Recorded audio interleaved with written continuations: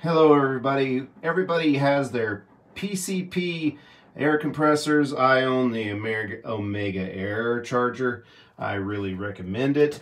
But I also recommend that you pre-filter your air. Start out with two cigarette style inline filters going through a poly hose to stop any dust you might get from your desiccant that is in this DIY 3-inch tube here, to stop any moisture from going in to your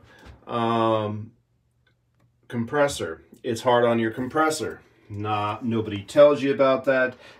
Most compressors have this little moisture separator or whatever.